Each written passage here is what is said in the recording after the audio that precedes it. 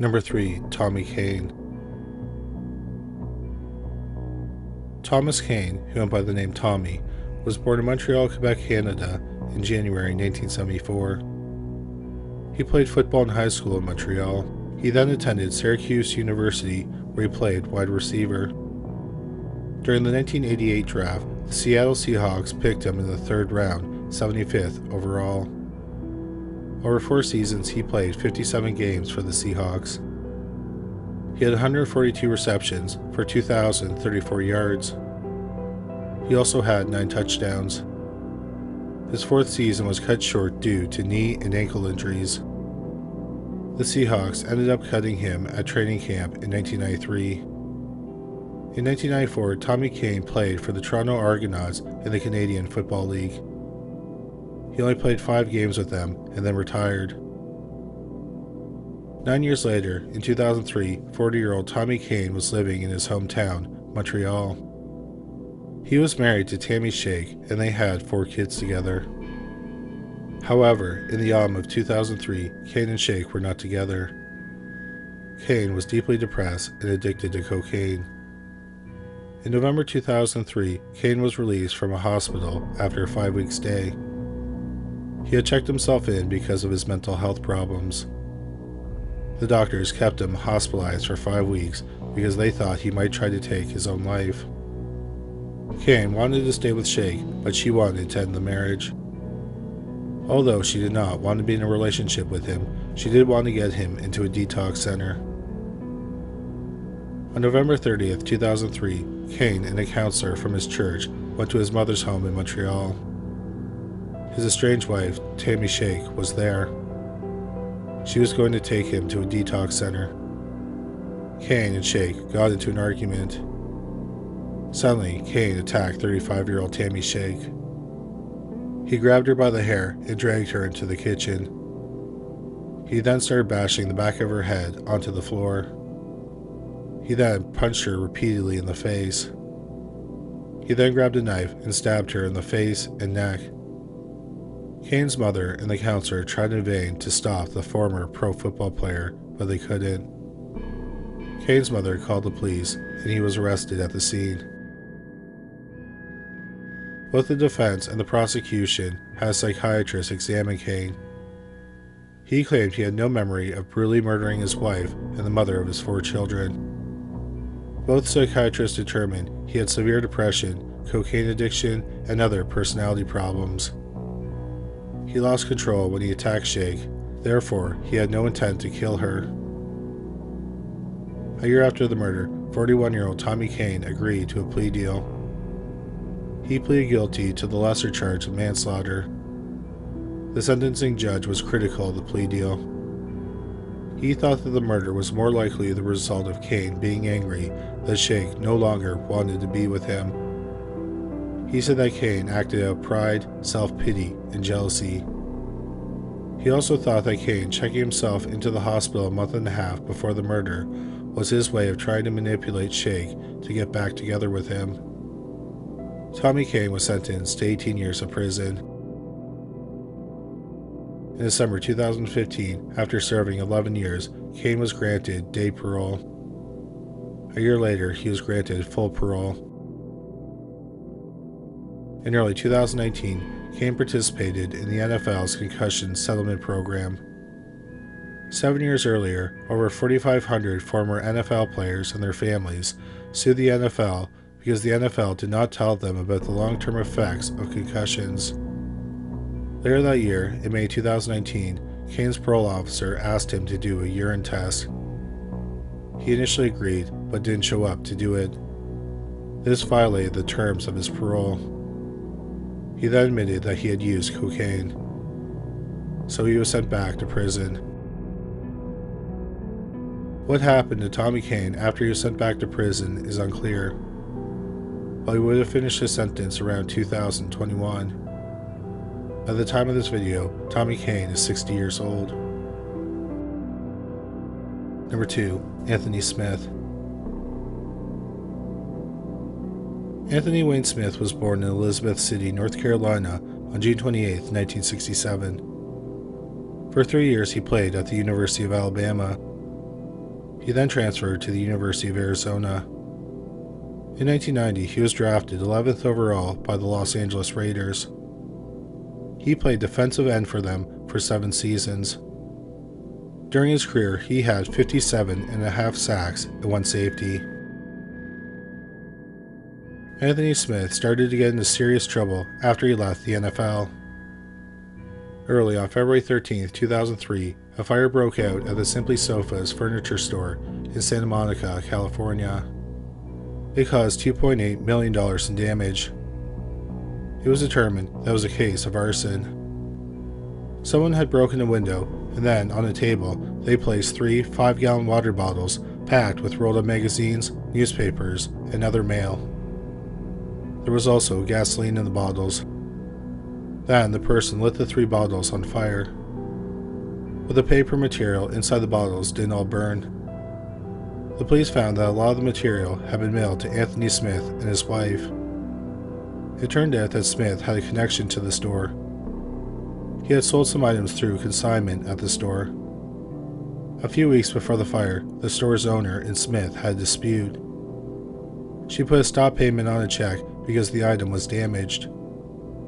But the owner didn't think it was enough of an argument to lead Smith to set her store on fire.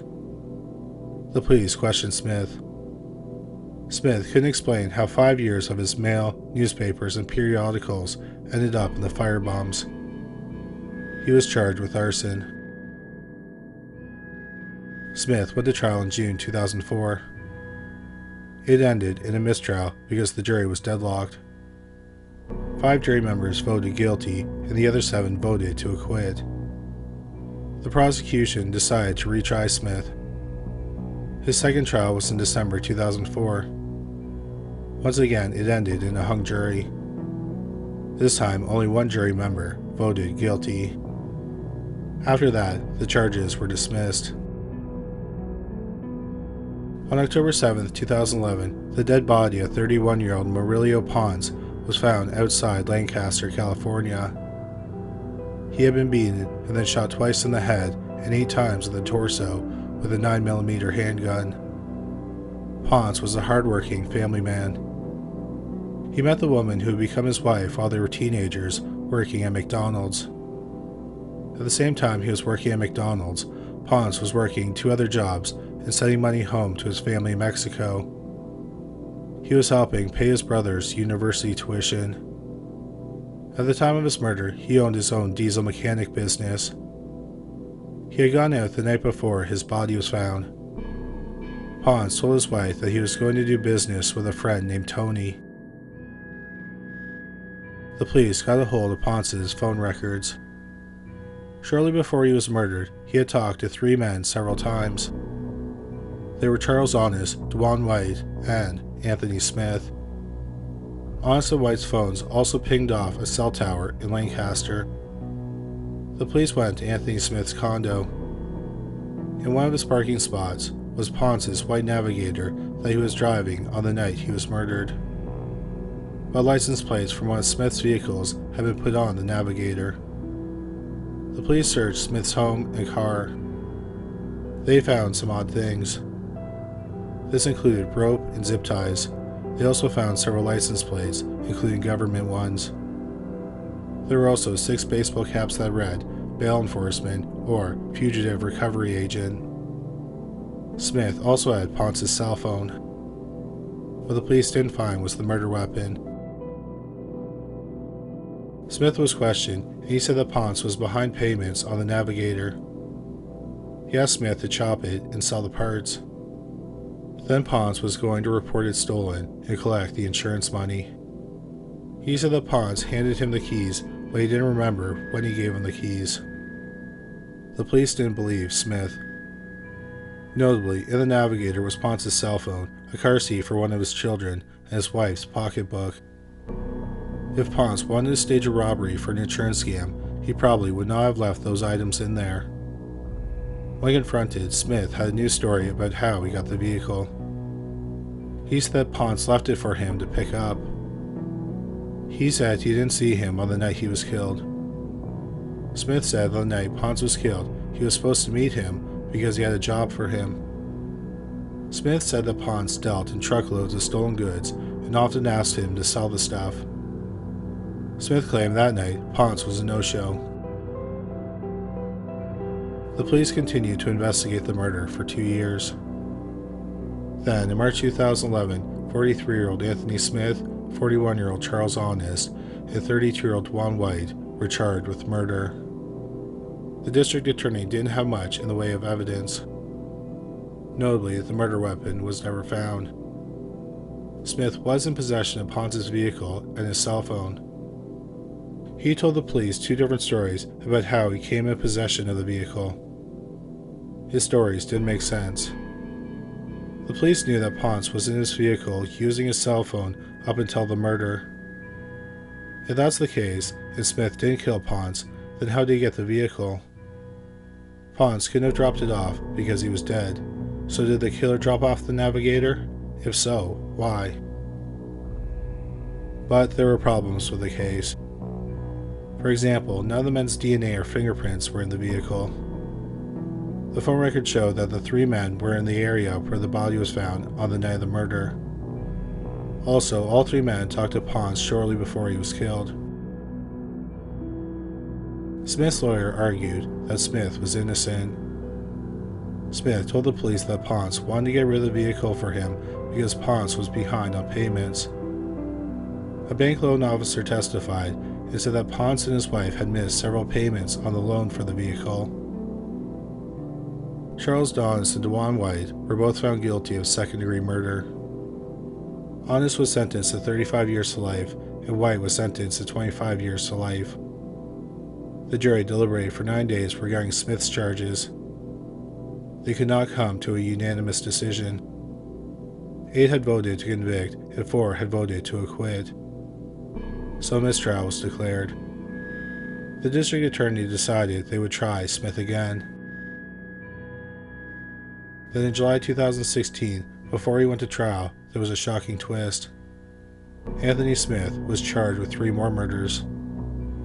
The first murders happened 13 years earlier, about 2 years after he retired from football. Brothers Kevin and Ricky Nettles owned several businesses in Los Angeles. One of them was a car wash. On November 10, 1999, Kevin and Ricky were closing their businesses, which were across the road from each other. A large black man in a dark suit with what looked like a police badge on his belt pointed a gun at Kevin and handcuffed him. He put him in the back of a car that another man was driving. The man then got Ricky and handcuffed him. One of the employees asked the man where he was taking the brothers. The man said he was taking them downtown for questioning. The next day, the bodies of 34-year-old Kevin and 39-year-old Ricky Nettles were found 8 miles apart from each other. Both had been tortured. Duct tape had been wrapped around their heads. They both had U-shaped burns on their cheeks. The medical examiner thought that they had been burned with a clothing iron. There were other burns on their abdomen and feet. Then they were both shot to death. The police reopened the case after a man contacted them and said he had been Anthony Smith's neighbor. He knew Smith to be short-tempered, especially with people who owed him money. One time Smith took the man to a storage unit. In the unit were knives, machine guns, silencers, bullets, zip ties, and police raid-style jackets. Smith told him that they used the jackets when they robbed people. He then bragged that he had kidnapped and murdered 2 brothers who ran a car wash. The police checked their files and found the Nettles brothers' case file. The police then searched the storage unit and found jackets, zip ties, and some rope. The man also had information about another murder. The victim was his brother, 33-year-old Dennis Henderson. The man explained that he had introduced his brother to Smith. Smith bought marijuana and ecstasy from Henderson. Then they started hanging out. On June 25, 2001, Dennis Henderson and a friend were walking in the Mar Vista neighborhood of Los Angeles. 2 armed men kidnapped them. The friend was dropped off in an alley. Later that day, 33-year-old Dennis Henderson's body was found in the back of a rental car. He had been stabbed 34 times, including once in the eye. His head had also been stomped on. On one of his wrists was a zip tie. There was also some rope on his body. The police determined that the zip tie came from the same batch as the zip ties in Smith's storage unit. Also, the rope was similar to the rope found in the storage unit. So in addition to the murder of Morello Ponce, Anthony Smith was also charged with the murders of Kevin and Ricky Nettles and Dennis Henderson. Anthony Smith went to trial for all 4 murders in November 2015. Months earlier, the 2 men who were convicted of Morello Ponce's murder, Juan White and Charles Onnes, had their convictions overturned because an appeals court determined there had not been enough evidence to convict them. They were released and not tried again. At Smith's trial for the 4 murders, in Ponce's case, the fact that Smith was in possession of Ponce's vehicle and cell phone were used as evidence. In the murder of the Nettles brothers, there were 2 witnesses. One was an employee who witnessed the brothers getting kidnapped by a man posing as a police officer. He testified that the man who kidnapped them was Smith. Another man was driving beside the car and he saw one of the Nettles on the floor of the car. He also saw several guns in the car. He reported the incident to the police, but the police didn't follow up on it. He said the man he saw in the front passenger seat was Anthony Smith. The zip ties and rope were used as evidence in the murder of Dennis Henderson. The defense argued that there was no physical evidence like DNA or fingerprints and the murder weapons were never found. The jury deliberated for 8 days. Smith was found guilty of 3 of the murders, the 2001 murders of Kevin and Ricky Nettles and the 1999 murder of Dennis Henderson. But the jury was deadlocked on Morello Ponce's 2008 murder. 9 had voted guilty and the other 3 had voted to acquit. The jury also found that there were special circumstances in the 3 murder convictions. The special circumstances were torture, kidnapping, and multiple murders. That meant that Smith could have been sentenced to death. Instead, in January 2016, he was sentenced to life without the possibility of parole. At the time of this recording, the former defensive end for the Los Angeles Raiders is serving a sentence at the California Substance Abuse Treatment Facility and State Prison, Corcoran, in Corcoran, California. Number 3. Aaron Hernandez. Aaron Hernandez was born in Bristol, Connecticut on November 6, 1989. Hernandez had a complicated relationship with his father. His father was abusive to Hernandez, his brother, and his mother. He also pushed Hernandez to achieve excellence in sports. Hernandez was afraid of his father, but also revered him and craved his approval. When Hernandez was 16, his father died from complications from a routine hernia surgery.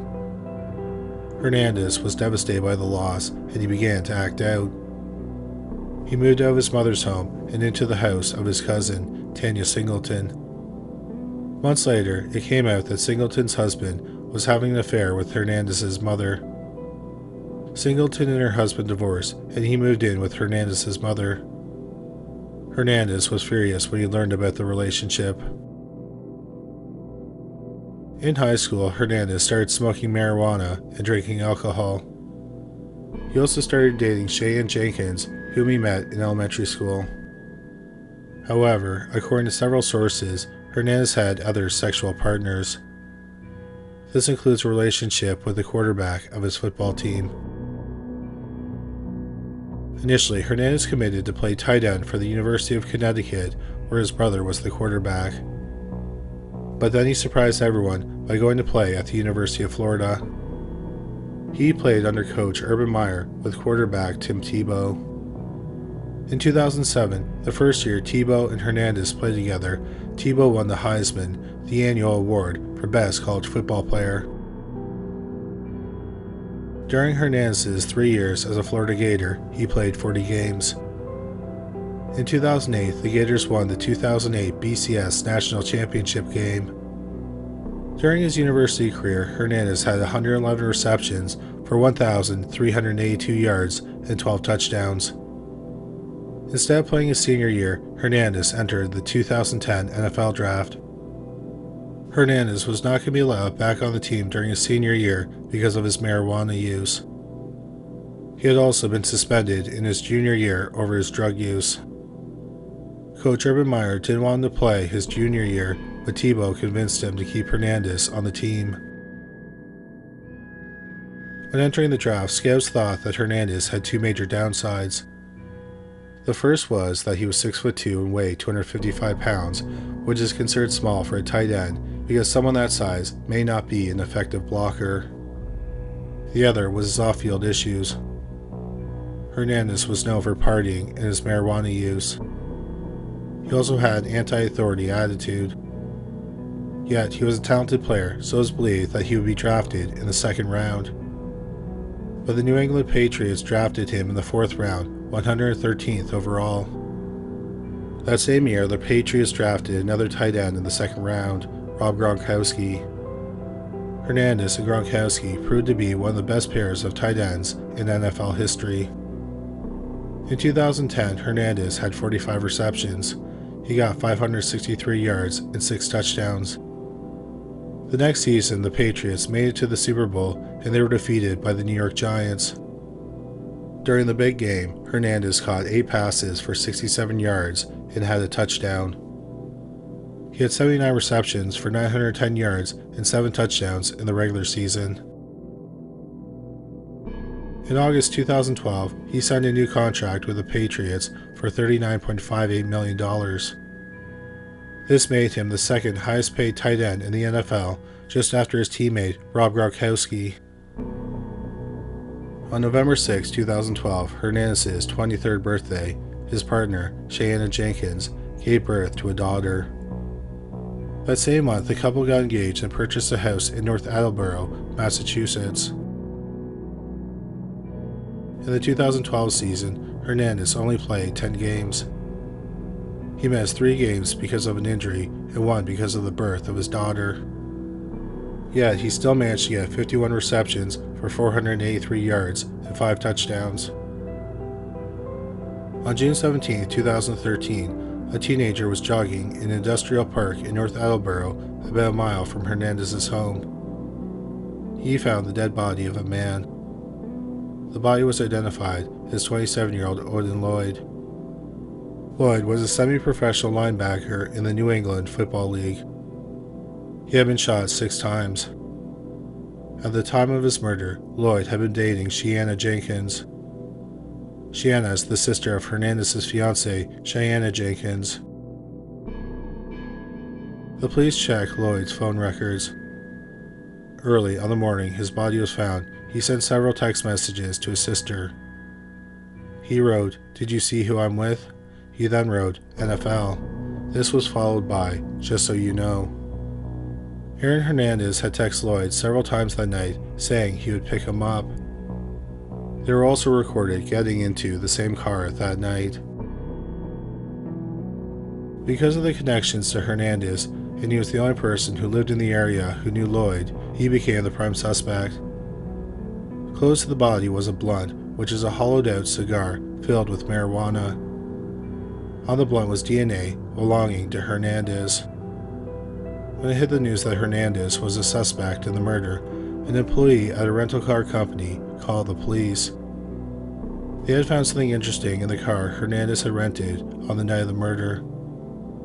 They found a spent shell casing, and a piece of chewed-up gum was attached to it. The casing matched one of the bullets used to kill Odin Lloyd. The gum had Hernandez's DNA on it.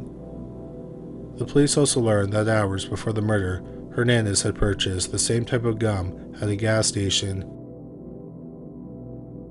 One thing that the police didn't find was the murder weapon. But the police believe they knew what happened to it. The day after the murder, Hernandez was at the police station being questioned by the police. He texted his fiancée and told her that there was a box behind the screen in the movie room. Hours later, a surveillance camera at Hernandez's home recorded Cheyenne Jenkins carrying a trash bag out of the house. The bag looked heavy, and there was a clear outline of a box in the garbage bag. Cheyenne borrowed her sister's car that day because she told her sister that she wanted to get money to pay the housekeepers. Cheyenne's sister was Odin Lloyd's girlfriend. The housekeeper said that this didn't make any sense because they were paid by check. Cheyenne put the garbage bag in the trunk and left for a while. When she returned, she didn't have the bag. A housekeeper said that she was upset when she returned. Cheyenne later said that she thought there was marijuana in the box. She said she threw the garbage bag in a random dumpster. On June 26, 2013, 9 days after the murder, the police arrested 23-year-old Aaron Hernandez for the murder of 27-year-old Odin Lloyd. About an hour and a half later, the Patriots released Hernandez. The next day and the following day, the police made 2 other arrests in connection with the murder of Odin Lloyd. They were 28-year-old Carlos Ortiz and 42-year-old Ernest Wallace. They were acquaintances of Hernandez from Bristol. On the day of the murder, Hernandez had texted them and asked them to come to North Attleboro. There was surveillance footage of them getting into Hernandez's rented car. 2 days after Hernandez was arrested, the police searched his cousin's home. Hernandez's cousin, Tanya Singleton, was one of Hernandez's closest family members. The police found something surprising in the garage. It was a silver Toyota 4Runner with Rhode Island plates. It was an interesting find because the police were looking for the vehicle because it had been used in a double homicide in Boston, Massachusetts 11 months earlier. On the night of July 16, 2012, 29-year-old Daniel Abreu and 28-year-old Safira Furtado were at a nightclub in South Boston. Afterward, they left in their vehicle. A person driving the Toyota 4Runner pulled up to them. Someone in the SUV yelled racial slurs at the 2 men. Then, someone in the SUV fired 5 shots into the car. Then the SUV took off. Abreu and Furtado were both killed. The police reviewed surveillance footage from the club. They saw Hernandez entering the club and then exiting the club 10 minutes later, shortly after the 2 men left. Hernandez was with another man. The police learned that 4 days before the murder of Odin Lloyd, a man named Alexander Bradley had filed a lawsuit against Hernandez. Bradley was a drug dealer, and he had been a good friend of Hernandez. In the lawsuit, Bradley claimed that on February 13, 2013, he was at a strip club in Miami, Florida with Hernandez. He said that after the club, Hernandez was driving and he was in the passenger seat. At some point, he dozed off. When he woke up, Hernandez was pointing a gun at him. Hernandez then shot him in the forehead. Afterward, Hernandez dumped him in an industrial park. But Bradley survived the shooting. He lost his right eye and he had to have reconstructive surgery on his face. At the time, Bradley didn't cooperate with the police investigation into his shooting. Instead, he wanted to get revenge on Hernandez. Before filing a suit, he tried to extort Hernandez and then he threatened to kill him. Hernandez's agent tried to sell the matter quietly. Bradley wanted $5 million, and Hernandez countered with $1.5 million. Bradley then asked for $2.5 million. Hernandez didn't respond. Instead, he went to see a lawyer. The police determined that Alexander Bradley was the man with Aaron Hernandez on the night Daniel Abreu and Safira Furtado were killed. In September 2013, a judge ordered Bradley to testify in front of the grand jury. But he didn't show up. A few weeks later, he was arrested. Bradley eventually cooperated with the investigators. He said the night Abreu and Furtado were killed, he was at the club with Hernandez. While they were there, Abreu accidentally bumped into Hernandez and Hernandez spilled a drink. Hernandez got angry. Bradley convinced him to step outside to calm down. Then they got into the SUV and Hernandez spotted Abreu and Furtado. Hernandez convinced Bradley to follow them. When they pulled up beside their car, Hernandez, who was in the passenger seat, yelled at the 2 men and then shot them. The police theorized that Hernandez shot Bradley because he could expose him for the murder of the 2 men. As for why Hernandez killed the two men, it was simply because one of them had bumped into him and spilled his drink. By his own admission, Hernandez had serious anger issues. On a phone call from jail, he said that he was angry all the time. The police also learned that when Hernandez was 17 years old and a freshman at the University of Florida, he had been questioned in another shooting. On September 30th, 2007, 3 men left a Gainesville, Florida nightclub. As they were sitting in their car, a man walked up to them and fired 5 shots into the vehicle. One man was shot in the back of the head, and another one was shot in the arm. The man sitting in the back was unharmed. The man in the back seat said that the shooter was a large man who was either Hispanic or Hawaiian, and he had a lot of tattoos. He was shown a photo lineup which contained a picture of Aaron Hernandez. The man picked Hernandez as the shooter. Also, Hernandez had been at the same nightclub as the 3 men, and they had gotten into an argument. Hernandez was brought in for questioning. The police were surprised when they walked into the interrogation room and found Hernandez with his head down on the table, and he was sleeping. Hernandez refused to talk to the police and asked for a lawyer. Hernandez was not charged at the time. After Hernandez was arrested for the murder of Odin Lloyd, the police reopened the investigation. On May 15, 2014, Hernandez was indicted for the murders of Debreu and Furtado. What shocked many people is that this shooting happened 6 weeks before Hernandez signed the $40 million contract with the Patriots. He then played an entire season. Aaron Hernandez's trial for the murder of Odin Lloyd started on January 9, 2015. The evidence against him included text messages indicating that Hernandez would meet up with Lloyd that night. There was also the video that showed them getting into the same car. The DNA on the blunt was also used as evidence. There was also the chewing gum, which Hernandez purchased and had his DNA on it, that was stuck to the spent shell casing from a bullet that killed Lloyd that was in Hernandez's rental car that he was driving on the night of the murder. What the police didn't know was why Hernandez killed Lloyd. There was some speculation that Lloyd found out something about Hernandez's sexuality, and Hernandez was worried that Lloyd might expose him. Or it's possible that Hernandez felt Lloyd was being disloyal, or there was something that Lloyd did that angered Hernandez, who, by many accounts, was incredibly paranoid. The trial lasted 11 weeks. The jury deliberated for 36 hours over 7 days. Aaron Hernandez was found guilty of first-degree murder. He was sentenced to life without parole. His lawyer filed an appeal.